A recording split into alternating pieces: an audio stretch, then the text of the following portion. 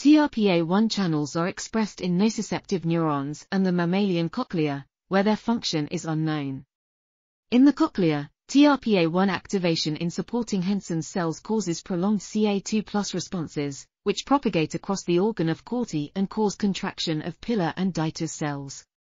These contractions are mediated by Ca2+, dependent machinery, similar to that found in Deiters cells. TRPA1 channels are activated by endogenous products of oxidative stress and extracellular ATP, which are present in vivo after acoustic trauma. This leads to support cell contractions, which can alter cochlear sensitivity.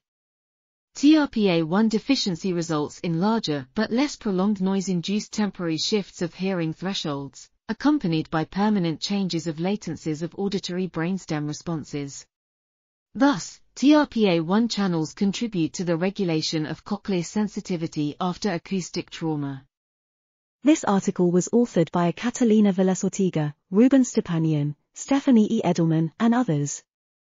We are RTCLTV, links in the description below.